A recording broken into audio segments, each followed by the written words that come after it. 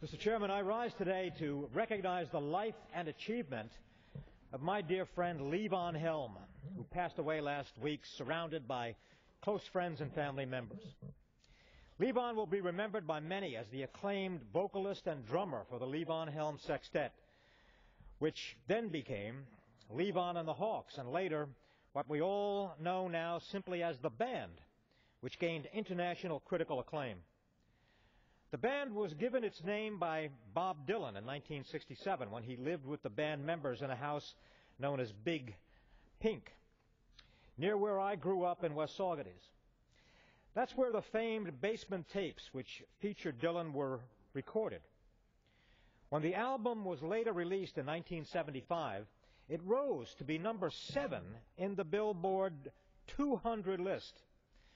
We all remember Levon's unique drumming style and soulful country voice from songs like The Weight and Up on Cripple Creek. These songs and others have stood the test of time and will be remembered for how they helped shape a generation of rock music and everything that came thereafter. Without a doubt, Levon's contributions to American music cannot be overstated. But beyond the music, we cannot forget Levon the man. I knew him well. He was a beacon of our Hudson Valley community. He was always willing to open his doors to help raise money for important local causes. He was a tremendous supporter of local agriculture. He worked to bring music into our schools and communities. He was a great person and a great friend. After the release of his Dirt Farmer album, Levon put on free concerts for the community at Gill's Farm in Ulster County, New York. Once he attracted so many fans that State Route 209 was effectively closed down. He would host midnight rambles at his barn in Woodstock, inviting some of the world's premier musicians and artists to perform well into the night. Also was his amazing dog named Bear. Everyone loved that dog. People traveled from hundreds of miles away to attend. I lived just a few miles down the road and had the privilege of attending many of those events, and they were really something else, wonderful and amazing. Watching Levon perform over the years, you get the sense that despite all the fame, awards, and notoriety at his core, he was a man who felt music deeply in his bones. It's what made him one of the world's great performing artists.